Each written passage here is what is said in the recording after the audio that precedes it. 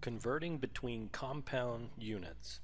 We're told a car is traveling at a speed of 108 kilometers per hour, and we're asked what is the car's speed in meters per second. So both of those units changed. And then we have another question about how many meters the car will travel in 20 seconds. So we're going to stick with the first question to start with, and we're doing a conversion, and we're starting with the 108 kilometers per hour. So I wrote the kilometers per hour so that I have a fraction with kilometers on the top, hours on the bottom, and then I'm going to start my conversion. So I've got to convert both of these. First of all, the top needs to be converted from kilometers to meters, because I need to end up with meters on the top, and then the bottom is going to need to be converted from hours to seconds. So I'll need to end up with seconds on the bottom.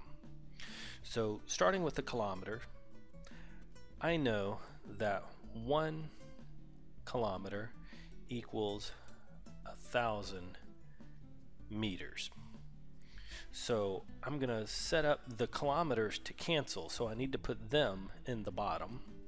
1 kilometer, and I'll put the 1,000 meters in the top. 1,000 meters. 1,000 meters divided by 1 kilometer, that's just 1, because the tops and bottoms are equal. So since they're equal, I'm really not changing anything, but you can see that the kilometers are going to cancel, and I'll have the meters in the top. But I've got another problem as well, where the hours in the bottom need to be converted to seconds. So I'm going to multiply again, but for this one I'm looking for a conversion between hours and seconds. So 1 hour equals 3,600 seconds, or you could think of it as 1 hour is 60 minutes, each minute is 60 seconds, 60 times 60 is 3,600 seconds. So when I set up this conversion, I want the hours to cancel, so I've got hours in the bottom. I'm going to put 1 hour in the top, 3,600 seconds in the bottom, and that way the hours in the bottom will cancel the hours in the top, and I will be left with meters in the top, that's what I wanted, per second in the bottom, again that's what I wanted. So I had to do 2 conversions to change both the top and then change the bottom. So when I do the math here, the 108 times 1,000 gives me 108,000, and in the bottom the 3,600 times 1 is still 3,600. My units are now meters per second, and then if we do the division there, that gives me 30 meters per second.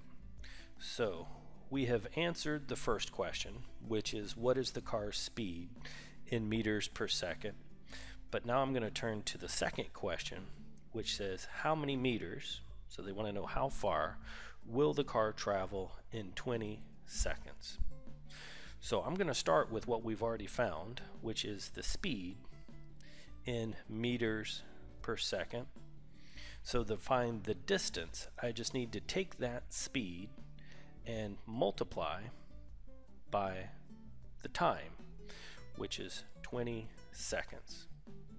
And you can see that the seconds in the bottom is going to cancel the seconds on the top, and we will have the 30 times the 20, which is 600, and the units are now meters, which makes sense. That's our unit for distance. So we did the conversion to get the new speed in the correct units, and then we multiplied by the amount of time to get the distance.